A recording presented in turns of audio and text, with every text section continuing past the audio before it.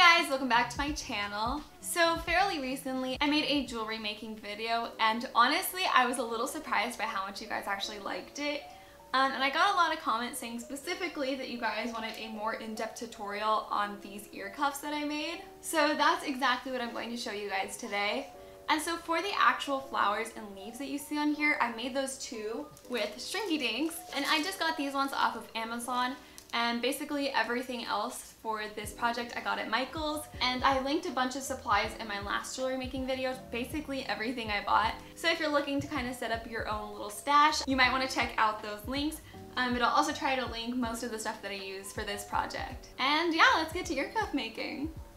So I'm thinking that the first part we should start on with this project is making all of these Shrinky Dink flowers and leaves. And for this, I actually ended up making my own little template, so I'm going to show you guys how to do that too. All you do is fold a piece of paper in half, and then we're going to fold it into thirds. And it might take a few tries to get the angles just right on the thirds, but you can kind of just manipulate it until you have it just right.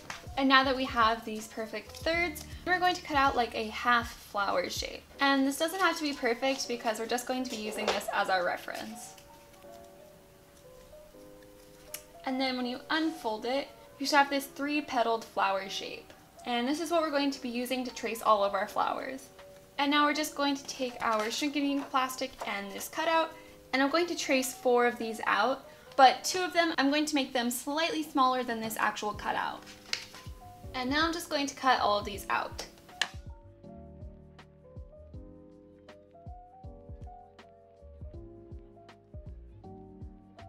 And now that they're all cut out, I'm just going to erase all the pencil lines.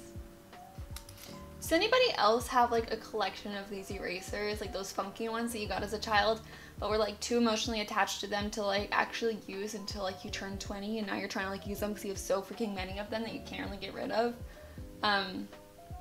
Because if so, you guys should drop your favorite ones in the comments, because I think my ramen bowl is really cute. And now that we have all of the flowers cut out, I'm just going to freehand a couple of leaves on the rest of this.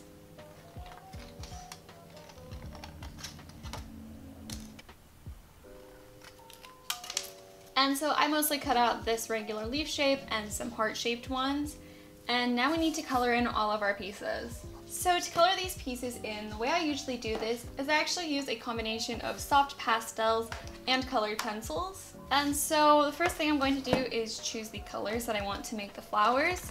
And I think this time I'm going to do like a soft yellow-pink ombre on these.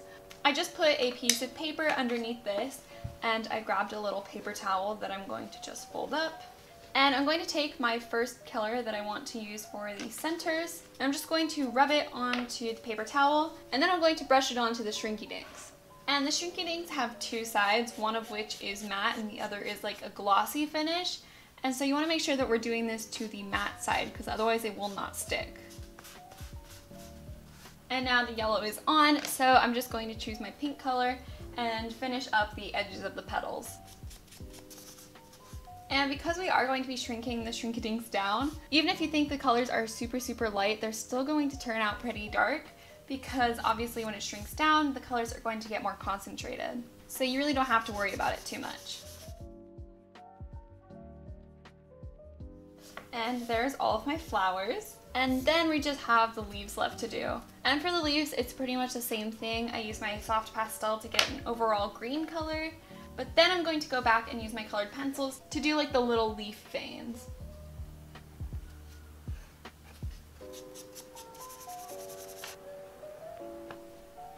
And now this is only the really hard and nerve-wracking part, because we have to add little holes at the bottom so we can actually attach these to the earrings. But I don't have a hole puncher at my house, so I usually just shove some scissors through it and like pray that I don't wreck the entire thing. Let's give it a try! So I'm going to be using these really sharp scissors and like the quilted top of my sewing box, and just hoping I don't wreck the entire thing right now.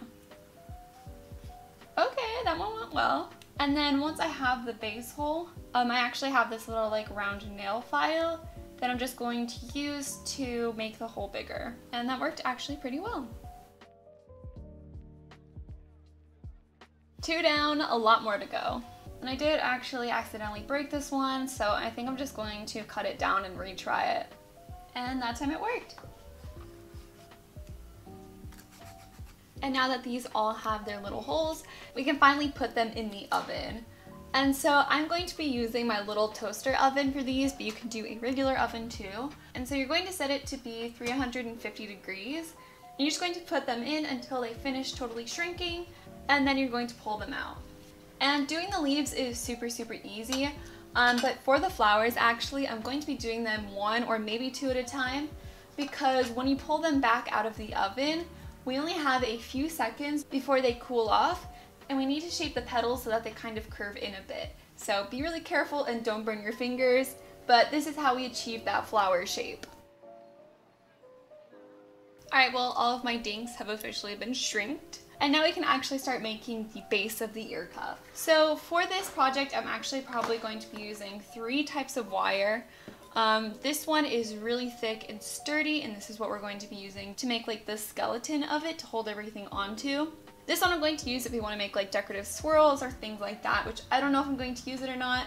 And then this one is super thin wire that is insanely easy to like mold and mess with. And so this is what we're going to be using to tie everything on. But I'm going to be starting with the really thick wire, and I'm just going to unwind some and cut a chunk off. And then I'm going to fold this piece in half. So when I first made the original one, it only had this part that went around your ear to secure it, and a few weeks later I ended up adding this thing that goes over the top of your ear to kind of help bear some of the weight of it. So I'm going to incorporate that right off of the bat to make this one more secure. So I just folded this in half and pushed these together to get this nice little corner here. And now I'm going to take my pliers and I'm going to fold this down and kind of round it out. So it looks like this. And you're going to have to kind of work this piece directly on your ear to make it fit just the way you want it. But now I'm going to go down to where the center of my ear kind of is, and I'm going to bend these pieces at a right angle. But make sure you mark that on your ear first. And while I was fitting it around my ear, I found it was more comfortable to kind of do this loose curve right here, and then make it go outwards. And now we're going to start curving the actual cuff part around our ear. So I'm just going to kind of bend it where I think it needs to go and keep trying it on as I do this. And then once I kind of know where I need it to start curving back in my ear, I'm going to fold these pieces back out like this, but away from each other. So now this is kind of where I'm at. And for a little try on as we go, this is kind of what I'm working with. So this part goes around the top of your ear, and we want these around this little part right here. And then it loops around the back of my ear to make this a lot more secure. And so to get these parts right here to kind of hug around my ear, I found that taking a Sharpie or a Bic marker works really well for that kind of curve. And now I kind of folded those in half again and made them kind of follow the other curve back out. And now about right here, I'm actually going to bend this up like so on either side. And then from here we want it to follow like the curve of our ear on the outside, so that we're going to have enough space to put all our flowers. And so I'm going to go to the end of my ears and then again curve the wire back in. And so that's what mine's kind of looking like right now. It's a bit of a mess, so now I'm going to clean it up off of my ear.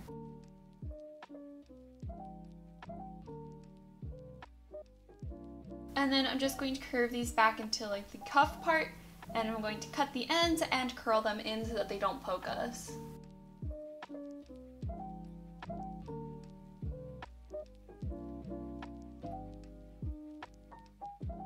So I've been working on cleaning mine up, and this is what it's looking like now, and I'm finally really happy with it, and it's really secure. And so now we can put flowers all along this here. And also as reference, this is what it looks like not on my ear. And so I like to start by attaching a flower to like the middle-ish and then kind of adding beads all the way around it. So I'm going to take my flowers that go on top of each other, and I'm going to take this really thin wire that I showed you, and I'm just going to cut a piece off. And I'm actually going to take 3 of these really tiny beads that I have and string these together. What? Okay, I've already dropped them. Oh my goodness. And then I'm going to put the beads in the center, and I'm going to twist the wire to hold them together. And then I'm going to thread both wires through both of my flowers, and the beads are going to become the center of my flowers. And that's what it should look like. And then I'm going to kind of split the wires at the bottom to make sure that it's holding the flower in place. And then I'm going to take one of my leaves and string it onto one of the wires. And again, I'm going to kind of put it where I want it, and then I'm going to twist the wires to secure it. And I think I'm going to do a different leaf on the other side. And then I just used a second wire to tie the two leaves together because I wanted them to keep at this angle. And then I think I'm going to use this wire up here to attach some beads to it. And so it's the same kind of deal where I'm just going to thread a bead on and then twist the wires together. And I think I'm going to do a few more here because I really like it. And sometimes I do more little bunches of 3, sometimes I do just 1. You just kind of place them wherever you like them. And now that I have this really pretty cluster, I'm going to attach it to the actual ear cuff. And I think I'm going to loop it through this little bottom hole here and around this part up here. We really want to avoid, though, looping anything on these if we can, because I made that mistake last time and it stopped fitting my ear as well as it did. But these parts don't actually add any supports, so that's the best place to tie things on. And there's honestly no special trick to this, unfortunately. I just kind of wrap it around until I feel like it's secure enough. Alright, and now I'm just going to pray that that is secure enough and chop off the little extras. And it's already looking so cute. And because this part is so big, I think I'm going to do some smaller stuff towards the top and bottom. So I think I'm going to make a little branch of these really tiny beads that we used earlier. So like we did before, I'm just going to take a section of wire and build it up before we attach it. So I'm going to start this the same way that we did last time, and I'm going to string on 3 of these beads and then twist them up in the middle. And then I'm going to keep twisting until we have kind of a long section here. And then I'm going to turn one of these and branch it upwards. And I'm just going to add one on this one. And then I'm going to fold it and twist it back to make another long branch. And then I'm going to keep making these little branches in clusters until I'm happy with it. And then I think I'm also going to add on some bigger beads as well to kind of fill up the space a bit more.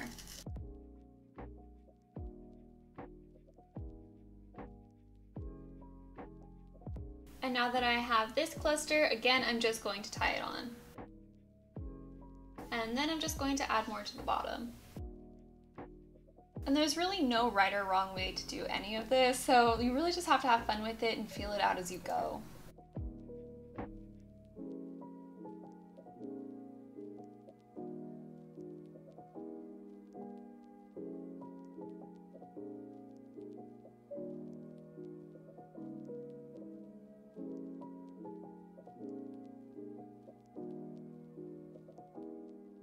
Alright, so I attached the last cluster and this is now what the earpiece is looking like. I'm really in love with this design. And it's almost done. The only thing left I want to do is I want to add some like dangling parts because I always think those are really pretty. So I'm thinking one of the dangles I want to be this really big pearl and the other one I want to be this kind of teardrop crystal. And so we're going to need to use these little wire pieces to make them attachable to chains. And these I just got at Michael's. They have a little like end on the bottom here to hold onto the beads. But because my pearl one has such a big opening, it's actually going to slide right through it. So I'm going to add on just a smaller bead on the bottom and then add this one on top. And now we have to make a little loop at the top. So I'm going to take my needle nose pliers and I'm going to kind of bend the wire first so that it's kind of at an angle to start with. And then I'm going to take my needle nose pliers and put them a little bit away from the end here. And I'm going to wrap the wire around it the other way until we have this loop shape. And I'm just going to cut the wire right at the end of the loop. And then it should look like this. And now I'm just going to take some really tiny chain and I just cut it to the length that I liked. And now I'm going to take my bead and I'm actually going to open up the loop we just made, just big enough so that we can slide our chain on. And then I'm just going to thread it through and close up the loop again. And now it's attached. And then to attach the other end to the ear cuff, I'm going to take a small jumper ring, which just looks like this. And again, I'm going to open it up with my needle nose pliers. And then I'm going to thread it through the other end of my chain. And then I'm going to attach this to the bottom of my ear cuff. And now to keep it in place, I might even wrap some wire around the bottom just so it doesn't slide around. Alright, and I think I just want to add one more, and then this piece will be officially done. So like I said, I think I'm going to use the teardrop one right here, coming off of more of the side of the earpiece. So I'm just going to repeat the exact same steps I did with the last one to attach it.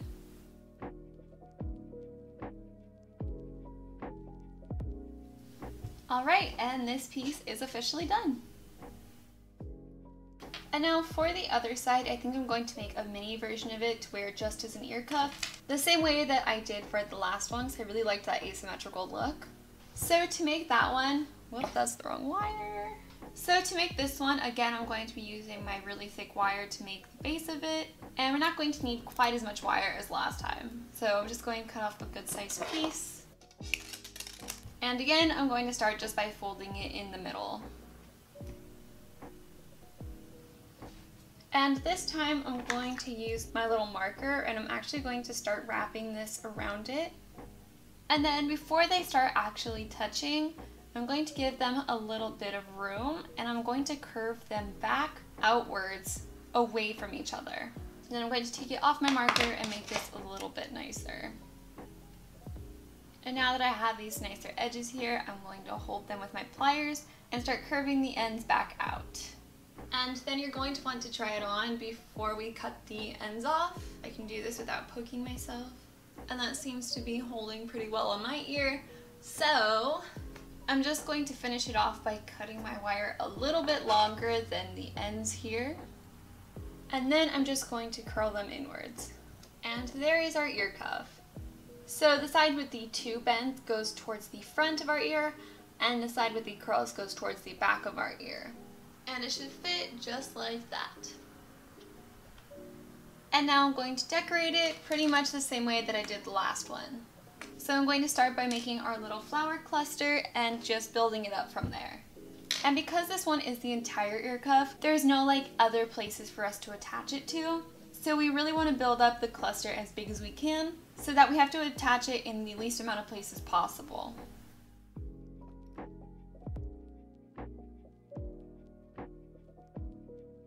Alright, and there's my cluster, and now I'm just going to attach it. Alright, and now it's attached. So again, the last thing I want to do is add another little like dangly piece, I think.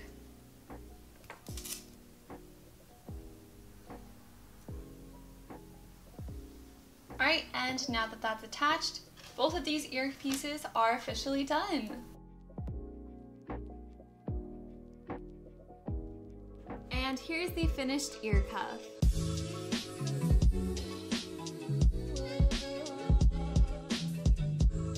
Now when I say that I'm obsessed with this piece, I mean that I am obsessed with this piece. I didn't think that I could love my last one even more than I did, but I actually do with this one because the fit on this one is like 10 times better than the last one, and it just like pops into place and fits super comfortably, and also you actually don't even need piercings to wear these. So if you've always been really into like earrings and big pieces like this, but you don't have your ears pierced, this is the perfect option for you. And like I said, there's just so much fun and creativity you can do with this. So I hope you guys love this piece just as much as I do, and I really hope you guys have a lot of fun with it. But yeah, thanks for watching, and I'll see you guys next time. Bye!